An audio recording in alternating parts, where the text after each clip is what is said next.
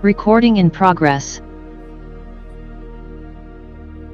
Hello, everybody. This is Bettina and Klan at Axiom headquarters here in Houston, Texas. Thank you so much for joining us. Sorry for delay, but we're excited to have us all together to talk about the Axiom Space's Axiom Mission 2, also called Ax-2, the second all-private astronaut mission to the International Space Station during this Axiom Mission Overview press conference. The four-person international crew commanded by legendary astronaut Peggy Whitson includes pilot John Schaffner, Ali Arkhani, and Rihanna Barnawi, both mission specialists. Today, our speakers will provide an overview of the Ax-2 mission and what to expect in this countdown to launch. Our speakers include Michael Suffredini, the CEO and president of Axiom Space, Peggy Whitson, Ax-2 commander and director of human spaceflight at Axiom Space, Mishaal, Ashemimry, Microgravity research lead for Saudi Space Commission, Angela Hart, commercial LEO development program manager at NASA, Joe Montalbano, International Space Station program manager at NASA, and Sarah Walker, director of Dragon mission management at SpaceX. In a moment, I will turn it over to our speakers for their opening remarks.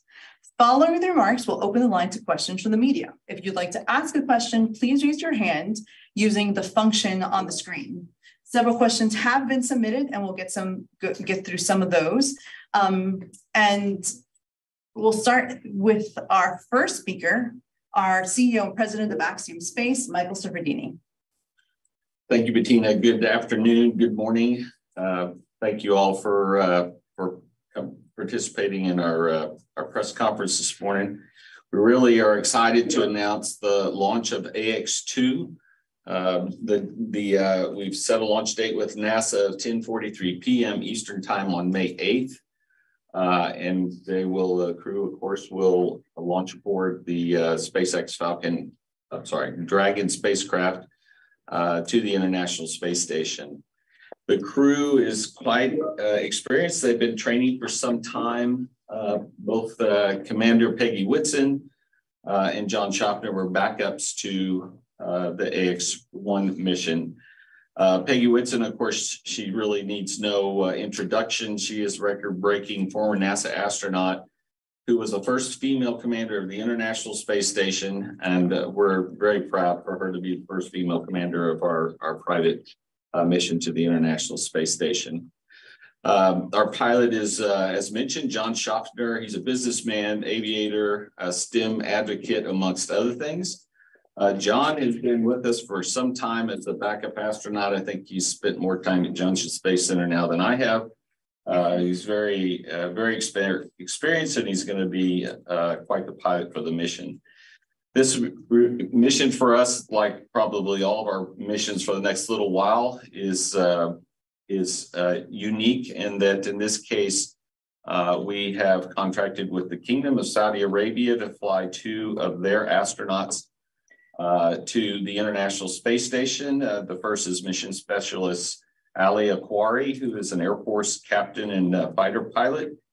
And second mission specialist is Rihanna Barnawi, and she's a breast cancer and cancer stem researcher who will be the first Saudi woman to go to space. And she's, again, representing the Kingdom of Saudi Arabia. So we're very excited to have the crew on board with us. This mission is the culmination of quite a bit of work. Not only is it a follow-on to Ax-1, and with Ax-1, we had quite a bit of lessons learned, both with NASA and SpaceX, our partner on this mission and the last mission.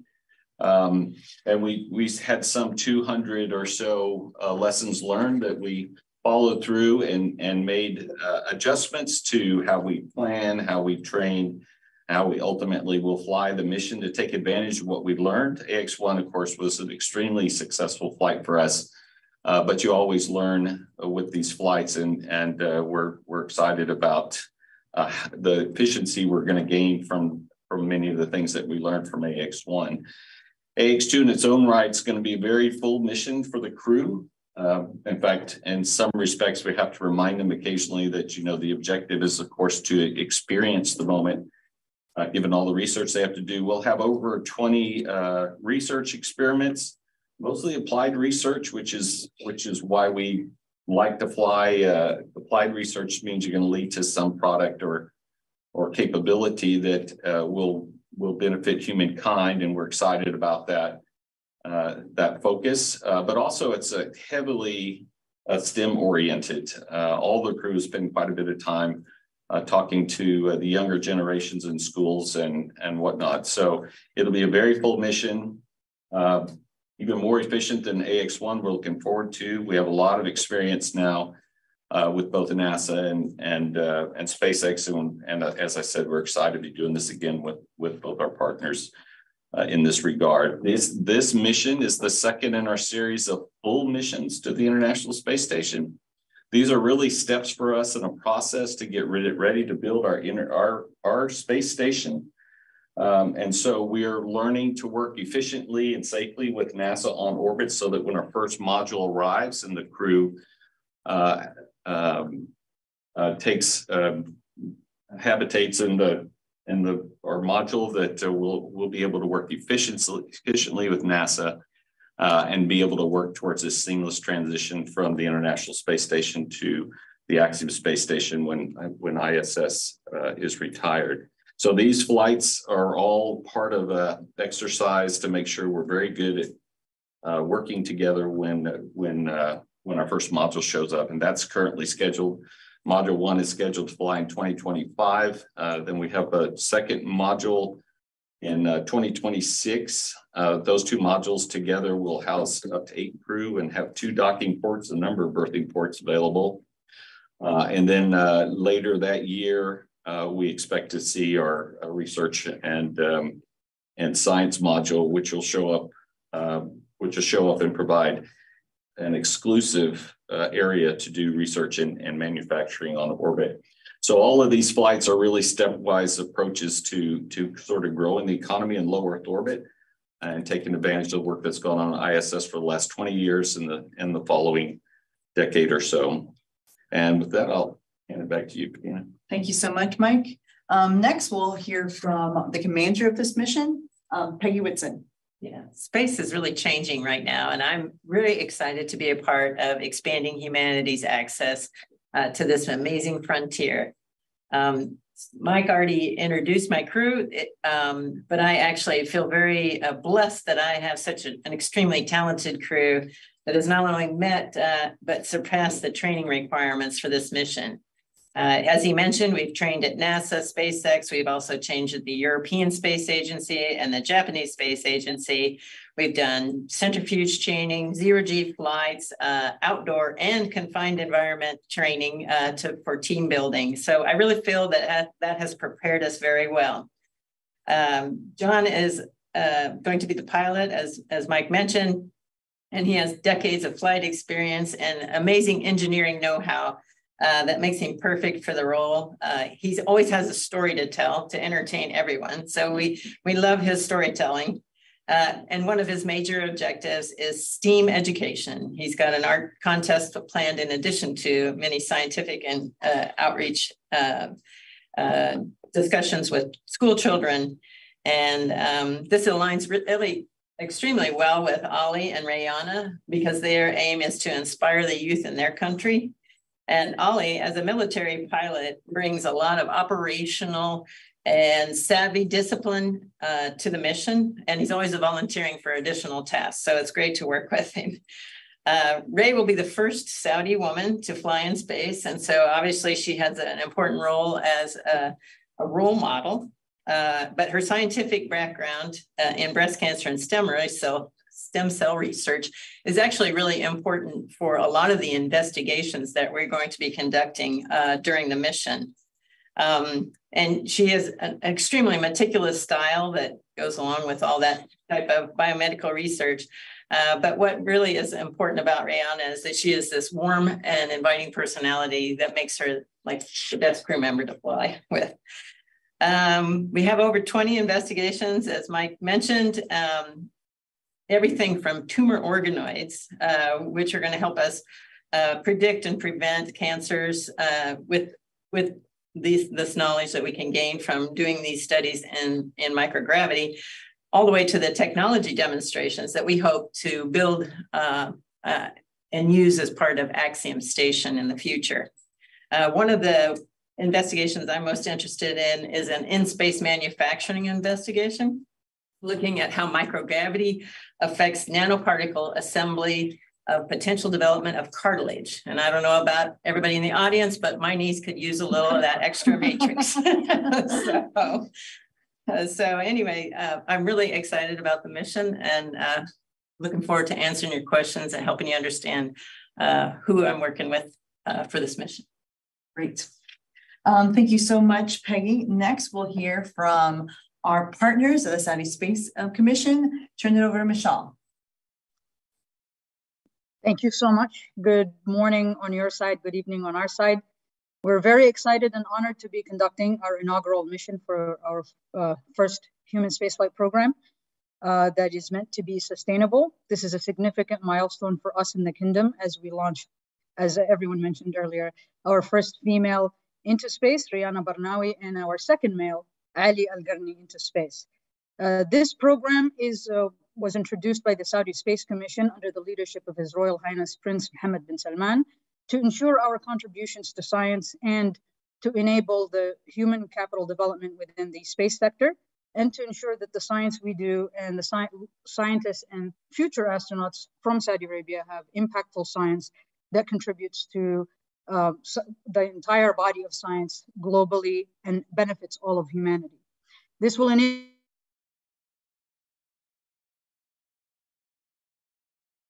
space player through our partnerships like the one we have today with Axiom, NASA, and SpaceX. We are very grateful for this partnership as we develop this sustainable human spaceflight program, which will pave the way for long stay missions in the future.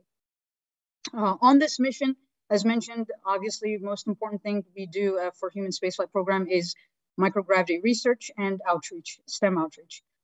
From our side, the Saudi Space Commission, we are investigating 11 groundbreaking microgravity experiments, and we are also capitalizing on this opportunity to have an outreach with 3 experiments. The 3 experiments are meant to engage over 12,000 students across 47 different locations in Saudi, the goal of which is to have them participate in this mission, as well as enlighten them and plant the seed of curiosity in every child across Saudi, hopefully becoming future astronauts and future scientists that can enable us to do missions for Mars and eventually, the moon and then eventually Mars. So we are very excited about that. We are confident in our astronauts as well as the entire crew to achieve this mission. And we're very excited because this is, as I mentioned, the inaugural mission that will be for a sustainable human spaceflight program for Saudi Arabia. Thank you so much. We're excited to fly with the Saudi Space Commission. Next, we're going to go to our NASA colleagues, starting with Angela Hart. Yeah, good morning, good afternoon, good evening, wherever you are listening in. First, I want to thank you all for being here and your continued interest in these groundbreaking commercial missions to the ISS. It's great to be doing this a second time around, and I'm looking forward to more missions in the future. The Ax-2 mission represents the continued progress that NASA and industry is making to build a robust commercial economy in low Earth orbit. Private astronaut missions help to stimulate the demand side of the equation of the low Earth orbit economy and our overall vision for a long-term sustainable presence in LEO, with NASA astronauts working side by side with private and international astronauts. Ax-2 builds upon the successes of Ax-1. The more we do these kinds of missions aboard the space station, the clearer the picture becomes of how NASA and industry will work together aboard a commercial destination in the future. We recently signed an agreement with Axiom for the 3rd private astronaut mission, and we're excited to continue these type of missions in the future. As I noted, private astronaut missions are an important part of NASA's strategy for enabling this robust economy and in order to develop customer goods and services. And we really look forward to all of the activities that are ongoing coming up on Ax-2. There's still lots of work ahead to execute the Ax-2 mission on board station, and there's a lot to look forward to watching these private astronaut missions and these astronauts on board the ISS. With that, I'll toss it back to you, Bettina, and I look forward to your questions. Thank you, Angela. Next, we'll have Joel Montalbano. Thank you, and thank you all for joining us today. It's exciting to be here on, preparing for another private astronaut mission and to build upon what we learned on the future mission. So as Michael said, launch time on May 8th, 9:43 p.m. Houston time, so 10:43 Eastern. This crew will be docked to the International Space Station 10 days. And Michael mentioned they'll do a little over 20 research experiments. That will result in about 130 hours of national lab science that this crew will do on board, contributing to all the national lab science that we do with our NASA and international partners on board the International Space Station. Earlier this morning on board, we did a Soyuz relocation, moving the Soyuz from the service module Zenith port to the Russian node port, and that went without issues. Looking forward, the Russian colleagues have scheduled 3 spacewalks coming up, 2 in April and 1 in early May. On the NASA side, we have a spacewalk scheduled for April 28th. And so we're excited to participate in all those activities. On board again, the CRS-27 or SpaceX 27 Dragon mission continues to go well. That mission will be docked 30 days with the undocking plan now for April 15th. That vehicle delivered over 6,000 pounds of investigations, crew supplies, and hardware to the International Space Station. And the team on board is fully utilizing each of those pounds on board to maximize the use of the International Space Station. In closing, we're excited again for another mission. We're excited to have our partnership with Axiom Space, and we're looking forward to a great mission. With that, let me hand it back over to you, Bettina. Thank you, Joel. And next, and our final speaker for this part of the press conference, Sarah Walker with SpaceX. Thanks, Joel. Thanks, Bettina. Wow, I cannot tell you how fun it is for me to be a part of this call today and see where we've come over the last decade. So in my early years at SpaceX, Mike, you were the ISS program manager, and Joel, you were his deputy. Peggy, you were a seasoned NASA astronaut, and Angela, you were one of the leaders I interacted most with for the CRS program. I couldn't believe it when I saw today's lineup and realized all our hard work for the commercialization of space had gotten us to this moment. This is the future we dreamed of, and it's here. Last year, we launched Axiom Space's Ax-1 mission to the space station. I'm sure you remember. And that completed Axiom's first human spaceflight mission and the first ever all-private astronaut mission to the International Space Station. And here we are today, prepping to launch Ax-2, the first commercial mission to the station to include both private astronauts and astronauts representing foreign governments. We're proud to launch this mission on behalf of Axiom Space, who's committed to making low Earth orbit accessible to everyone. And we're excited to support this crew in particular in the research they have planned for ISS. This is a mission of multiple firsts, and we're honored to have helped train and prepare Peggy, John, Ali, and Rayana for their historic mission and Dragon's 10th human spaceflight mission to the ISS. As we often say, we take very seriously the responsibility that has been entrusted in us to fly crew to space and return them safely home. So my team's mission and our laser focus right now is to safely launch Ax-2 to the station and then return this crew to their families about 10 days later. A quick overview of the vehicles flying on this mission. This is the first launch for this Falcon 9 booster and the second flight of this Dragon spacecraft. It was named Freedom by NASA's Crew 4, who previously flew this Dragon to the space station last year, actually just days after the Axiom 1 mission returned. The teams are completing Dragon's refurbishment at our facility at the Cape right now. They're preparing Dragon for the test drive, which is when the crew will get into their flight vehicle wearing their flight suits for the first time. It's a good moment of familiarization for the crew to mate and demate connections between suit and seat, to try out their helmet audio with comm checks and more. Afterwards, we head into nominal launch milestones, beginning with Dragon's transfer to the SpaceX hangar at Launch Complex 39A on NASA's Kennedy Space Center. So stay tuned for that at the end of the month. Thank you again for including me in today's briefing, and thanks from all of us here at SpaceX, to Axiom Space, to NASA, and to the Saudi Space Agency for your trust, partnership, and close collaboration on the Ax-2 launch as we all work together to make space accessible and make humanity multiplanetary. Thank you so much, Sarah. And thank you everyone for that status update and the overview of the priorities for the upcoming Ax-2 mission. Now we're going to open the floor to reporter questions. As a reminder, if you have a question, please use the raise your hand feature on the site. And you can also submit your questions to the moderator via the chat function. We've already received a few questions from reporters, and we'll take some of those during this conversation. To help move things along, please remember to state your name, affiliation, and whom you'll direct the question to. And you can also follow along the conversation on social media with the hashtag Ax-2.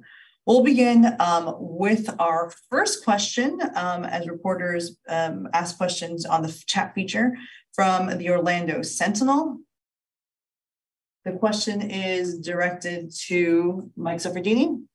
What aspects of Ax-2 are building on Ax-1 toward the end goal of building out Axiom Station? With Ax-3 approved, what is the company's goal in terms of missions per year before the first module is launched? And is there an update target year for that? Let's see. In order of ask, so Ax-2 is similar to Ax-1 from the standpoint of how we're practicing the process of working with our partners and becoming more and more efficient, working together with both SpaceX and NASA. SpaceX, of course, for the launch, and NASA for the on-orbit effort. As I mentioned earlier, we had about 200 lessons learned that we went through.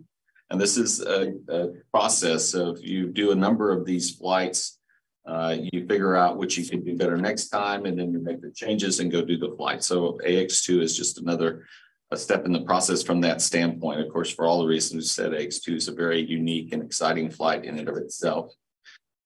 We expect to fly as often as NASA has opportunities, but of course we compete for those. But our intention and preparation is to fly about 2 flights a year until our first module shows up, which is, as I mentioned, is the latter part of 2025. In which case we'll have a little more access and flexibility, and we'll fly. At that point, we'll start to increase our tempo a little bit based on what customer demand is. Thank you. Our next question will come from Jeff Faust. Jeff, your line is open.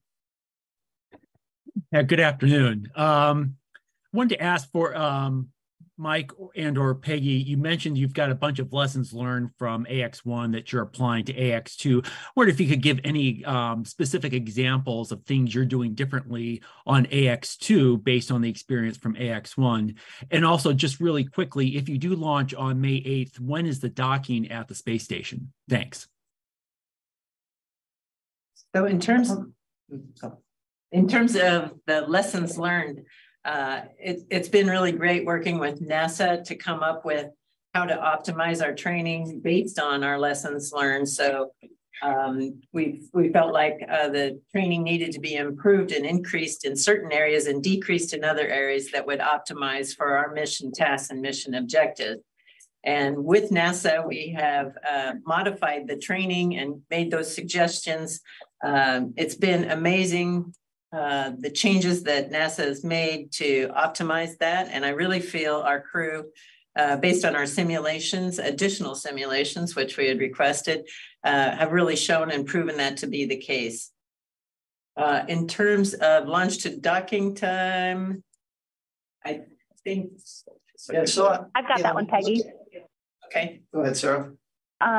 So funny enough, so if we launch on 5/8, we would dock on 5/10 at 11:40 a.m. Eastern time. That's about a 37-hour flight. Funny enough, if we launch the following opportunity, we actually arrive at the same time, just based on the trajectories and how they worked out.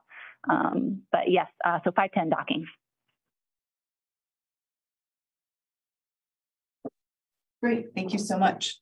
We'll take next question. We have a question from Aviation Week from Mike Haro. Could you review the training process for each private astronaut? Yeah, all right. Just checking.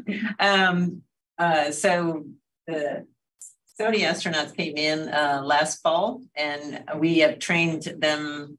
As I mentioned, initially we did zero-G training on a zero-G flight, and then did centrifuge training to simulate the launch and entry loads and launch escape loads that they would experience.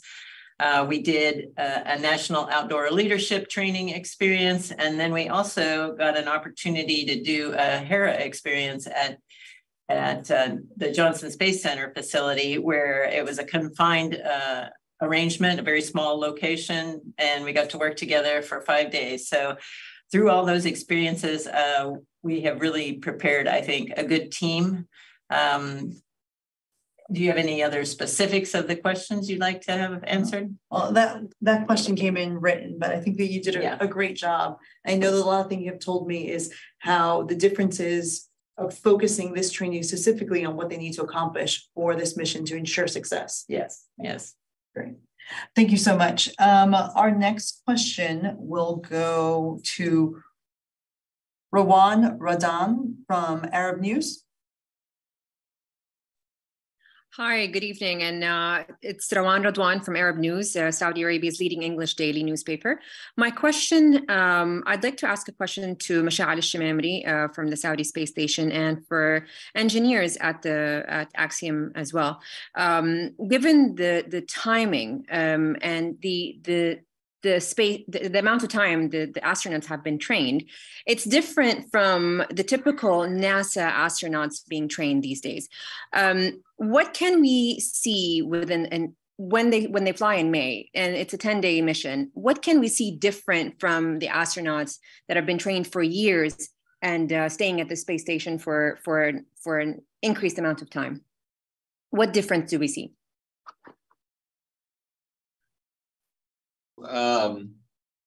As an outside observer, you probably won't notice anything different. But the training that NASA astronauts receive starts with basic training, where they learn quite a bit about astronomics and other courses like that. And it goes on to give them EVA training, extensive experience in the ISS systems and other systems they have to utilize and launch aboard.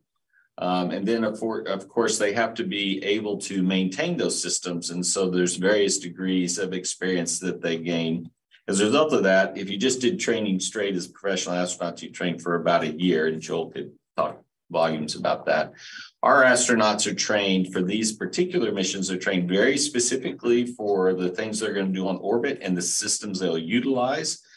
And so that's what that focus is training on. The reason why we fly a professional astronaut like Peggy in this case, they're the ones that help them when they come across things that they're not comfortable with or not sure about.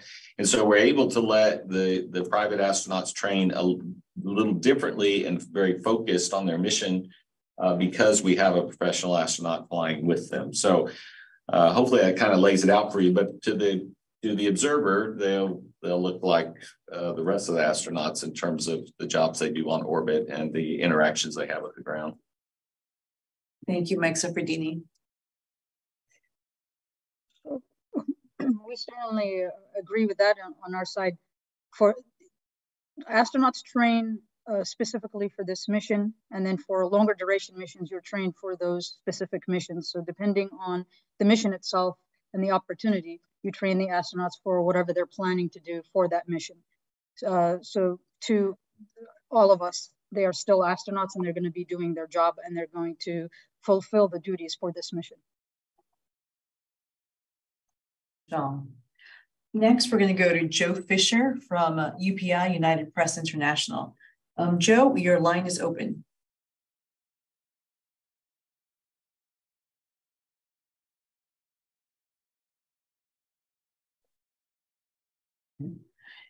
The question he submitted was for Angela. Can you elaborate on what you see a global space marketplace looking like, and how soon does this become a broad reality? That's a great question. I think we can all envision something different, right? I mean, each of us has a different view of where we think we're going from that. Mike has already mentioned a lot about the lessons learned. That's why these private astronaut missions are so important to us, because we on the NASA side, as Axiom is learning and refining their plans and processes on how to be successful in managing their own commercial space station someday, and all the processes that it takes to train astronauts and bring them forward. NASA is also learning what it would be like to work hand in hand with a private astronaut and not with US government astronauts. And so as we take those lessons and we see also the commercial activities and the markets that are being brought into play, the new outreach efforts that are ongoing that NASA would not have been able to reach that are being reached by these different private astronauts, STEM and different charity researches and things that they want to do. We're expanding the scope of the people that are being touched by these missions. And I think you're going to start seeing that exponential as we keep doing this, right? We're learning a little bit on Ax-1, we'll learn more on Ax-2, it'll broaden even more. And as more and more people get involved, as all the different commercial entities that are trying to play in low Earth orbit start expanding that market, I think you're going to see an explosion that will equate into this marketplace. Now, the timeline of when that will actually happen is obviously, we wish we had a crystal ball, but we are working very hard to enable that in any ways that we can. Private astronaut missions are one way, and we're looking at every day other ways that we can enable and break down barriers that will allow that for the future. And so our hope is to have operating commercial space stations by 2029. So we do not have a gap between the ISS and these commercial stations.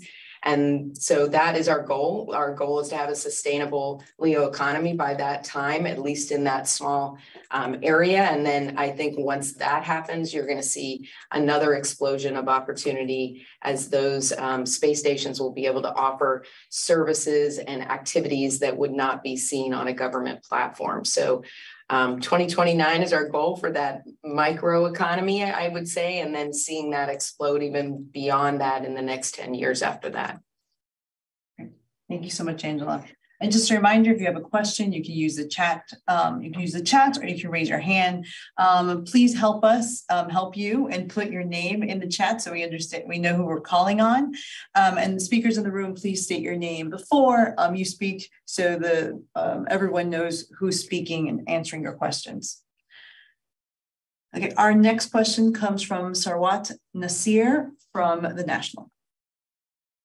Open. Hi, thanks for taking my question. This one is for Mishaal.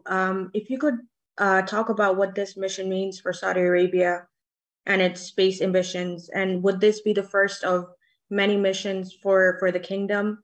And what does it hope to achieve, post the ISS era, when it is probably going to retire by the end of this decade? Thank you. Thank you so much, Mishaal Ashemimry over here. So as I mentioned earlier, we're excited about this mission because it's an inaugural mission for our human spaceflight program. The human spaceflight program is intended to be sustainable, meaning that we have constant flow of astronauts going to do research to help all humanity with research, as well as enabling the sector within Saudi. How do we enable the sector within Saudi? By making local entities, whether research institutions, universities, academia, students from schools, to participate in developing novel science and novel experiments that can capitalize on these missions that are coming up in the future. And because it's sustainable, yes, we do have, we desire, and our goal is to have long stay missions that will capitalize on that microgravity environment for a long duration, such as 6 months, minimum of 6 months. So that's essentially what we would like to do for this human spaceflight program. It's supposed to be perpetual, sustainable, and in doing so, we will train many astronauts. We will engage a lot of local entities to do a lot of research. We will enhance our partnerships with international research entities on collaborative work for microgravity research that spans from human health all the way to physical science to, in our case, for this particular mission, we even have an experiment that's supposed to analyze the concept of creating artificial rain in low gravity environments. So what we are hoping to achieve for this particular mission is obviously advancing science through these groundbreaking microgravity research experiments, and then most importantly as well, try to engage the youth in Saudi through the 12, we're trying to reach 12,000 students across Saudi, 47 different locations, to try to engage them, plant the seed of curiosity, to explore, to have critical thinking with these live events with the astronauts aboard ISS. so that they do the same exact experiment on the ground while the astronaut is doing it in real time as they do the live event in space, and then they can juxtapose how their results are different. And that will create that curiosity and that desire to understand, like, whoa, how does this, why is this so different? I want to be the scientist for tomorrow. I want to be the astronaut of tomorrow. I want to be the scientist that creates a new experiment because this triggered me to create an experiment that essentially takes the concept I learned from this experiment and expands on it. So these are the things we hope to achieve to inspire the youth, to encourage our human capital to get excited about it, to join and become astronauts in the next mission, and to obviously grow the contributions to. Thank you. Thank you. Our next question comes from the Houston Business Journal. Vishnu Nair, your line is open. Hi, everyone. Thank you so much for doing this. This is Vishnu Nair with the Houston Business Journal.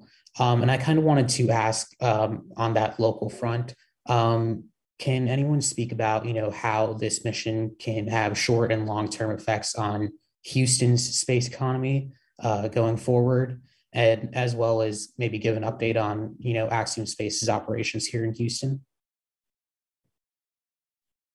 Let's see. Well, we've talked a little bit about it. For us, in Houston, we have these missions really lead to ultimately a low Earth orbit economy. That's the bottom line for us, and we do that, of course, as we've talked about today. Flying these missions is a precursor to flying our own space station and helping grow the low Earth orbit economy between ourselves and the International Space Station, then ultimately transitioning what's going on orbit to our space station when ISS is ready to retire. And so as a result of that, the local economy is affected significantly because we're not only, the obvious part is jobs, but the amount of research and manufacturing that will take place over time, we suspect will start to focus itself around the Houston area as well, because there's a lot of testing and demonstration you have to do before you fly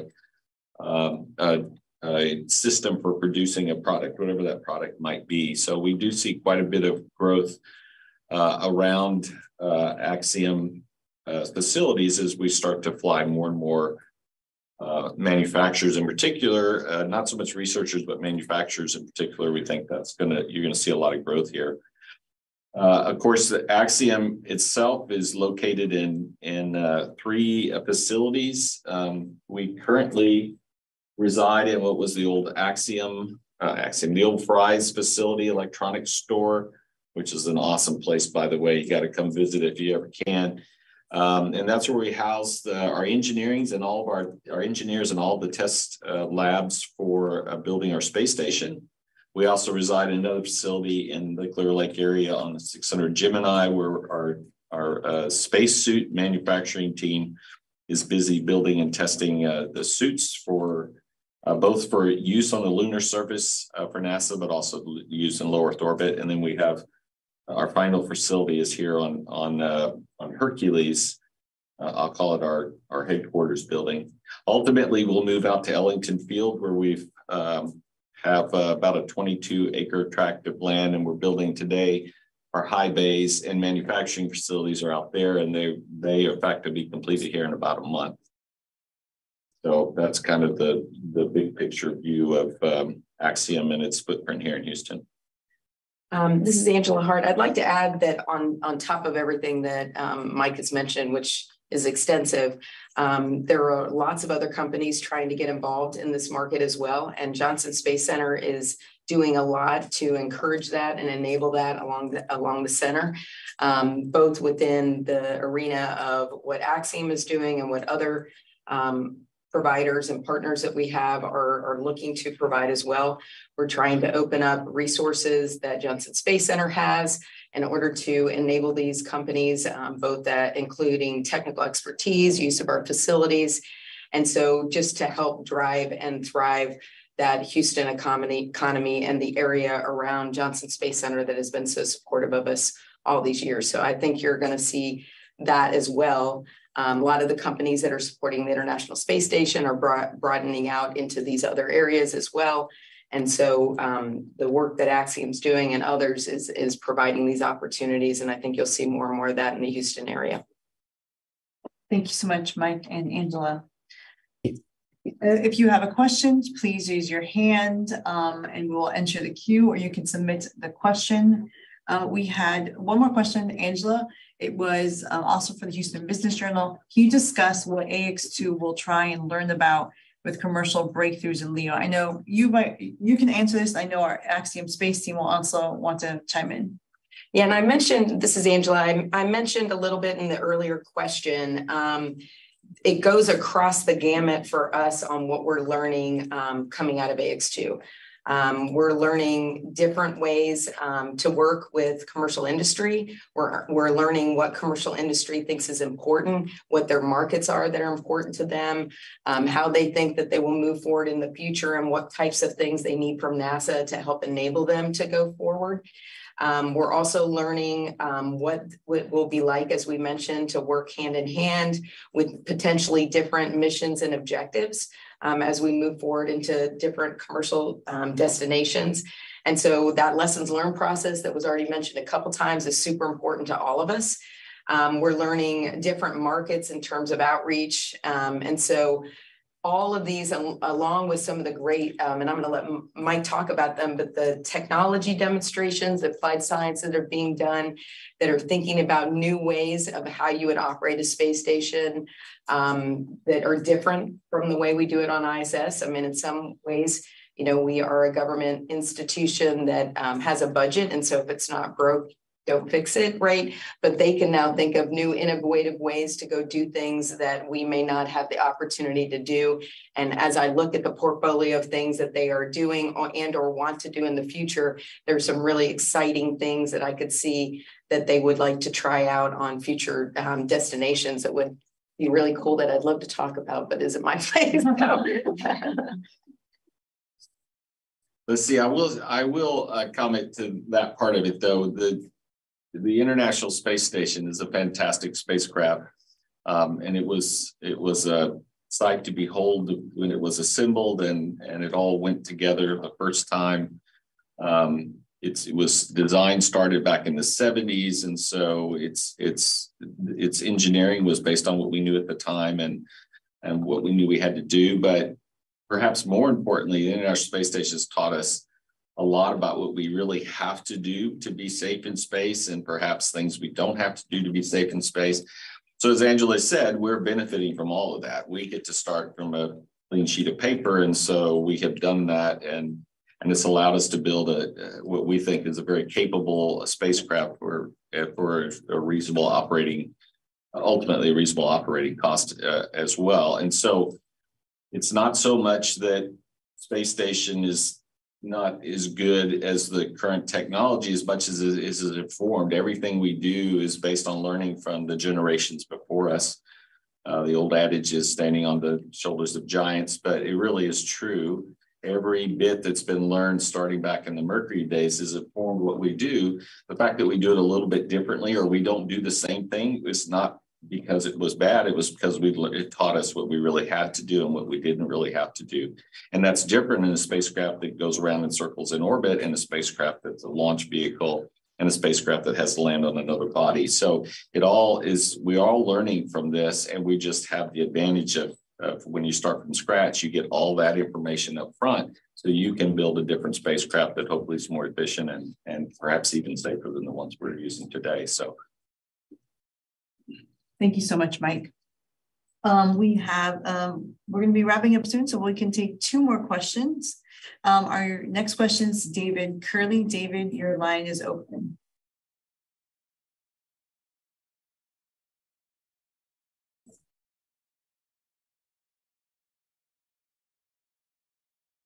Okay.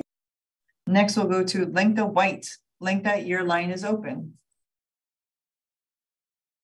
Hi, thank you so much, Lenka White from Sputnik News. To the Axiom team, can you share, please, on what basis you decide with which governments you cooperate?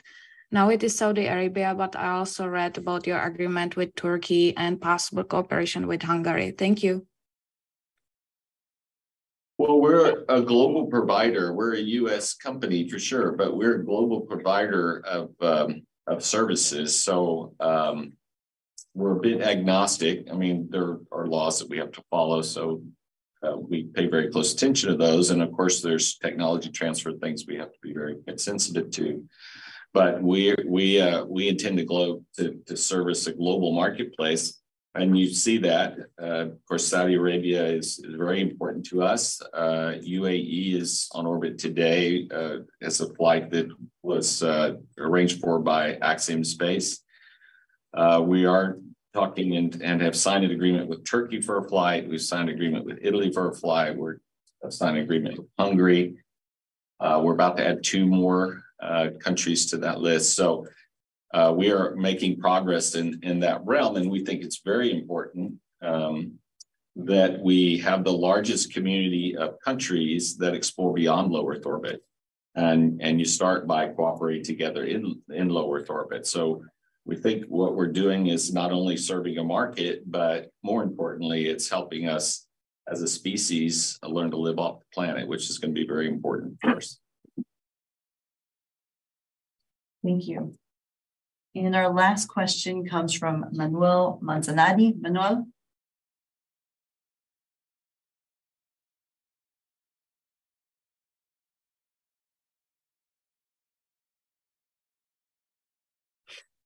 Manuel?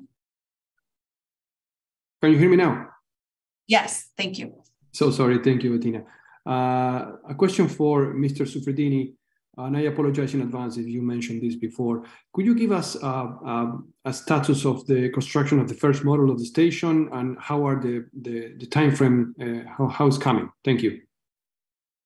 Yes, the systems are being designed and assembled here in Houston. And the module, of course, the shell is being built by Tazialinia Space in Torino, Italy. The module is, the main pieces of the module are together, both for the first module and the second module. The first module is, the main sections are now being welded together, and we expect delivery early next year. The delivery early next year then supports a launch of the first module in late 2025. And the subsequent modules, at least the next 2 modules, will go up as quickly as we can, which is be 26 for the second module and 26 or 27 for the third module. And then we'll stay in that configuration till about a year before ISS retires, and we'll bring up our relatively large power and cooling module and ring it out before we separate from ISS. So that'll be based on when ISS retirement date is. Well, thank you so much, Mike, and the entire team here. We really appreciate everyone for joining us today. That was our last question. If we didn't get to your question, please email us at media@axiomspace.com, and we'll try to get back to you as soon as possible. Our next media opportunity is next week, Tuesday, April 11th, for our Science on the Mission press conference. We will be discussing in depth the science that we'll be conducting. We talked a little bit about it today. We're excited about that opportunity. Please visit axiomspace.com for details on the press conference, new edition of photos and video on our press kit, and more details about the mission. Thank you so much, and go Ax-2.